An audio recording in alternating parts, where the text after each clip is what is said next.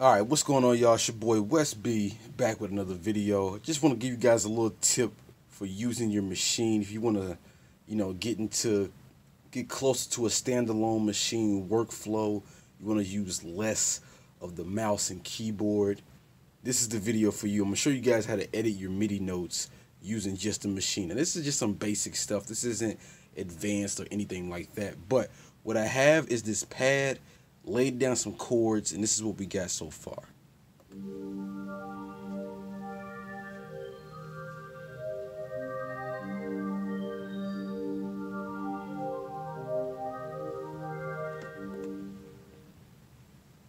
Alright, so that's the first pattern that we got.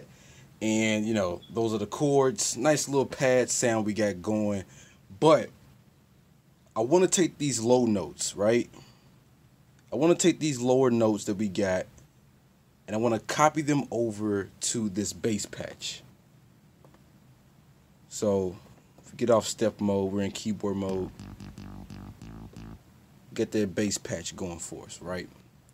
So let's go back into events.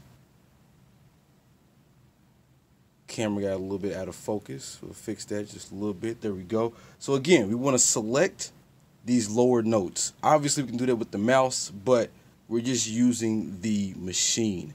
So all we have to do, see these last two encoders on the first screen, this is your range. All right, all we gotta do is hit that last encoder.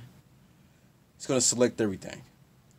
All right, it's gonna select everything that we have. Our lowest note is at C-2. The highest note is at D#4.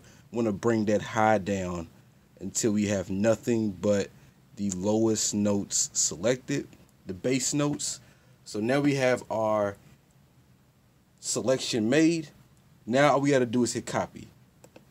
If you're not on a Maschine Studio, you're on a different machine, the Plus, the MK3, the Micro, any of those, or even the MK2 in that matter, you probably would have to use a shift pad shortcut, you know what I'm saying?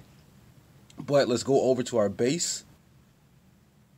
Make sure we have a pattern down. So we got an empty pattern.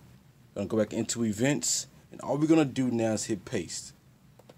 And boom, there you go. You see the entire pattern is copied down. We'll paste it down in the same exact spots. I'm going to quantize that. Now, we can also make notes longer or shorter, and we can also change their positioning. So if we go to step mode, okay, now you can't see it that much on the second screen because you can't zoom in on this screen. But as a matter of fact, I'm going to hit none to unselect everything first in events. Then I'm going to go back to step mode. And let's say I want to make a note longer. Just for the purpose of this video, I'm going to take this note that is at C2. And again, we can change where we want it to be at with this second encoder. As you can see it moving up and down. And we can move it back to where it was. We can move it lower.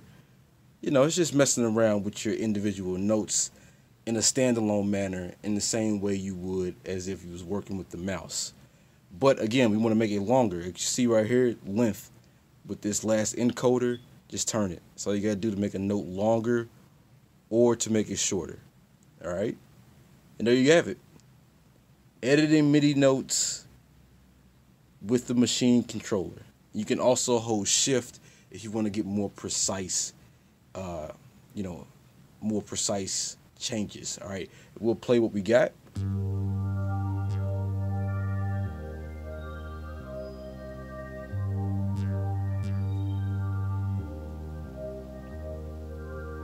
And of course, we'll go back and we'll fix everything and whatnot. But that's the video. We'll catch you guys on the next one. Peace.